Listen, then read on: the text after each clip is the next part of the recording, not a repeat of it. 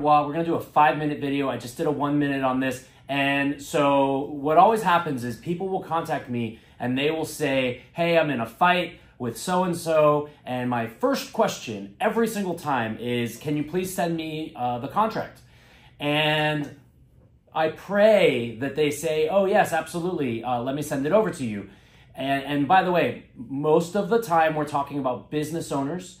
One of the very, very important parts about owning a business is creating systems and policies and procedures and training your team and making sure that they're following the same recipe every time they get in the kitchen. Right? You go to McDonald's 100 times, it's going to taste the same 100 times. And that's because the people there are trained to follow a formula. And so part of a formula, especially in a service-based business, is to have a good contract.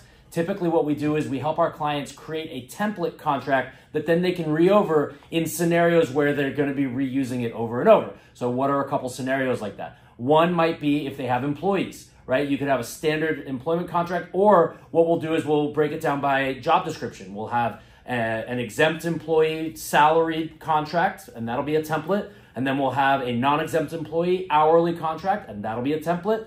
And then maybe we'll have independent contractors that we work with on a regular basis. Now, if they're a real independent contractor, and you guys have probably seen my videos on that, and misclassifying employees and contractors, and when I say real, I mean they're really a contractor, then they should have their own LLC or corporation. They should have their own contract that they give to their customers or clients, right? If it's just you're trying to pretend like one of your employees is really a contractor, but that person works for you full time and only works for you and doesn't work for anyone else, well, what I'm saying is you should probably have a contract to make them sign, and you could draft it yourself.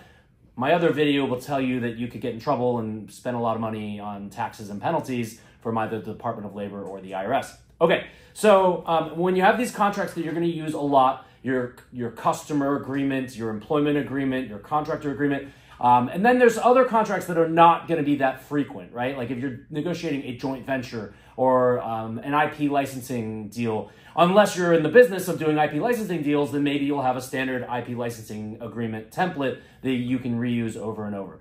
So in this scenario, here's the story. Guy calls me, former client, and former client says, hey, I'm in a fight with this guy. And I'm like, okay, who is he? And he goes, well, he's kind of an employee, but not really. We paid him $10.99. He's really more of a consultant or a consultant or an independent contractor.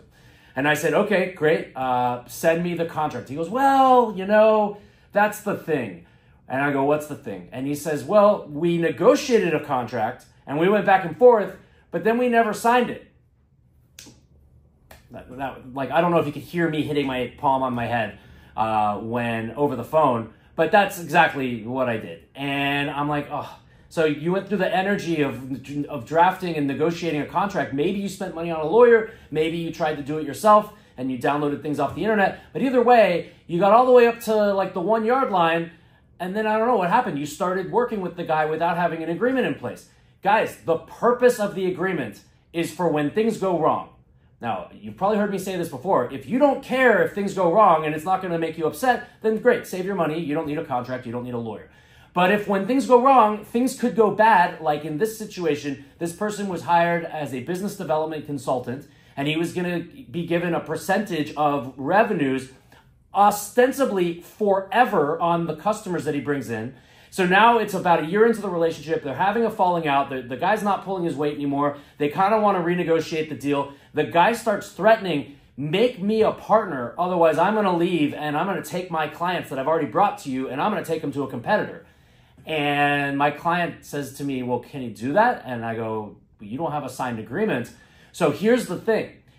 There could be an argument that since we went back and forth on this draft, maybe there's an email somewhere where the person says, okay, I agree, let's proceed. But then you never did the actual step of signing the agreement.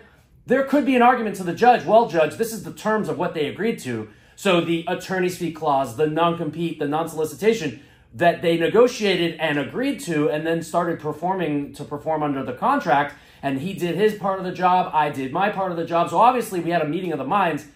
Problem is, guys, that's like a 50% at best argument because you're going to have he said, she said, and he's going to say, no, I never agreed to that. And so how much better would it be if you just had a signed agreement? And so, guys, if you're going to go through the hassle of even drafting an agreement, don't break your own rules. Start doing business the right way and make sure you get a signed copy.